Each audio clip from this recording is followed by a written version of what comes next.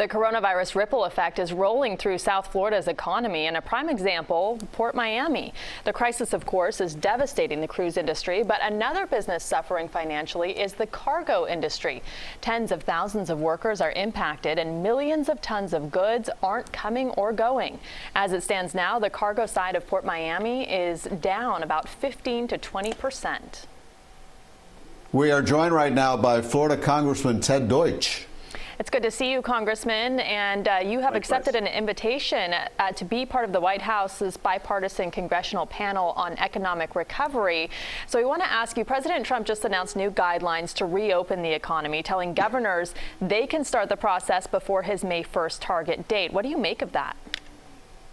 Well, I don't think that we can simply declare when we're going to reopen the government. I was glad to accept the invitation from the president to serve on this committee because I wanted to be sure there was a voice at the table that said we need to listen to public health officials and the scientists. And that's what's so critical here. The one thing that was clear from our call today was the vice president laying out very explicitly that we've got to do this in a planful and careful way. We need sufficient testing. We need sufficient tracing. We're not there yet. We need to work toward that. So I think using the guidelines that the president himself put out today, no one's ready to do this right now, but we need to start planning for what's going to happen to get the economy moving again and to help the American people. Congressman, Americans are concerned about the spread of this virus, and the federal government's response to it. Is now the time even for a White House panel on jumpstarting the economy?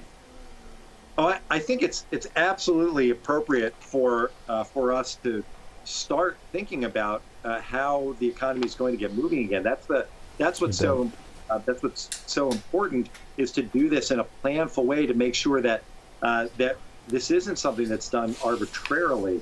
So I don't think that now is the time for us to simply declare that it's time to start the economy again, to get back to work. That won't work. That risks a spike in cases. That risks the spread of this terrible virus even faster. But it is appropriate for us to listen to the public health experts, to listen to the scientists, and to really focus on ramping up the testing that's going to be necessary for us to, number one, know how fast this really is spreading, and then to, number two, know where we can start thinking about how to combine that testing with tracing to ease the economy open. But no, this can't be done in a haphazard way. Absolutely not.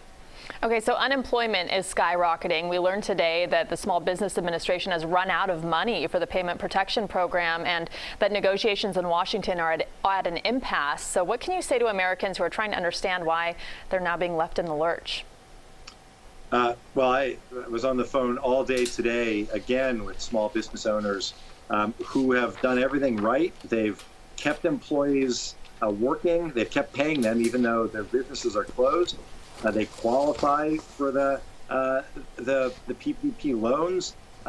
We need to increase the funding for it so that they can get what they need to help get through this storm. And I talked today to our own leadership and to the White House about the need to get this done. I'm hopeful that over the next day or so, we'll be in a position to increase the funding for that, to increase the funding for the SBA loans, for the economic injury disaster loans, so that people who are really suffering are able to get what they need. But that still leaves open the challenges we have in Florida with our unemployment system, which is still broken and not able to really accommodate the Floridians who desperately need the benefits that they deserve. Well, the governor spoke about that this afternoon, saying he's trying to expedite it and he's trying to not enforce that rule that they have to be looking for another job. I want to know about the letter that you wrote Governor DeSantis expressing concerns about the numbers that the state is putting out. Sure. Well, I sent a letter. I think you're talking about the numbers that talks about the number of cases and why when we report cases, we break it down into residents and non-residents. But when we report the number of people who succumb to this terrible virus, We don't include people who aren't residents of Florida. I don't understand why that is. It would seem that it's in everyone's interest for us to be as transparent as possible so that we know just how bad this is. As the medical examiner up in Palm Beach County said recently, I think people just want to know who died in our state from COVID-19. They don't care where their home is. And I think that's right. And so we just want more transparency from the governor. And I think that's in everyone's best interest as we fight this terrible virus. Congressman Ted Deutch, thank you very much for joining us. Thanks, Ruby. Thanks, Elliot. Thank you. We'll be right back.